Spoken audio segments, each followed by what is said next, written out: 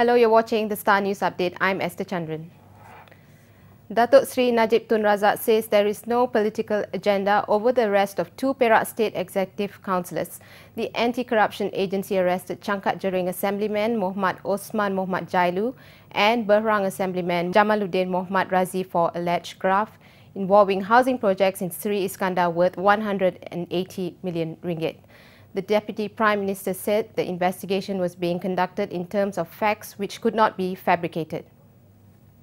Ini berarti bahawa mereka mesti pertahankan diri mereka dalam proses mahkamah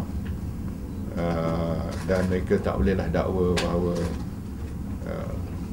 dari segi pandangan masyarakat tempoh masa 5 bulan sahaja mereka tubuh kerajaan sudah ada pendakwaan seperti ini.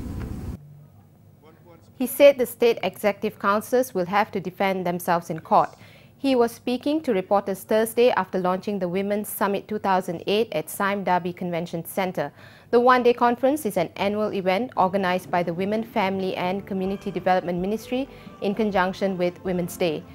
On another note, Datuk Seri Najib says the time has come for the Employment Act 1955 to be reviewed to attract more women to join the country's workforce.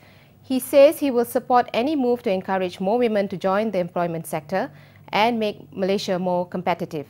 Najib said the review could include making provisions for a more flexible working schedule. Ya, kalau ada, saya benar menyokong prinsip untuk membolehkan kita meningkatkan penyertaan wanita dalam workforce negara sebab peratusannya 46% pada masa sekarang ini masih rendah lagi jika dibandingkan dengan negara-negara maju yang berada di tahap 70% ke atas. Search and rescue workers on Thursday morning found the two pilots who went missing shortly after their aircraft took off from the Sultan Mahmud Airport in Terengganu yesterday.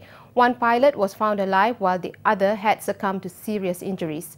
The pilots, aged 21 and 20, were flying a Diamond Star DA-40 aircraft on a training flight from Kuala Terengganu to Langkawi International Airport. Deputy Finance Minister Datuk Kong Chow Ha says the government will continue paying cash rebates to private vehicle owners until March 31st next year, even if the fuel price is revised downward. There is a possibility that the fuel pump price will go down when the fuel price is restructured from September 1st.